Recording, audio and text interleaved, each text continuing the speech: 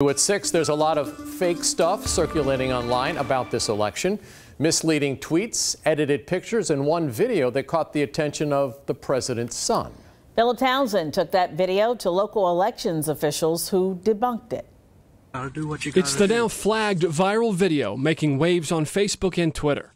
In it, a man tosses what appears to be real ballots, all for President Trump, into a bag. I've got around 80.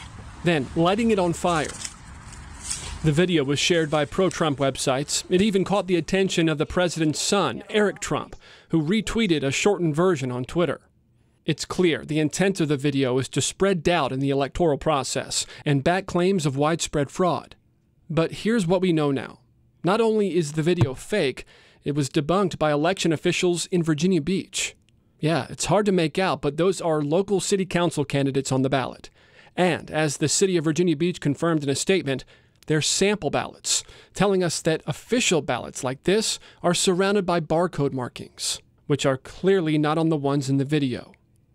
Now, we don't know who's behind the video, and technically they wouldn't be in any immediate trouble with election officials. But fire investigators are looking for him, because it's likely an illegal burn near a pile of leaves. For 13 News Now, I'm Philip Townsend.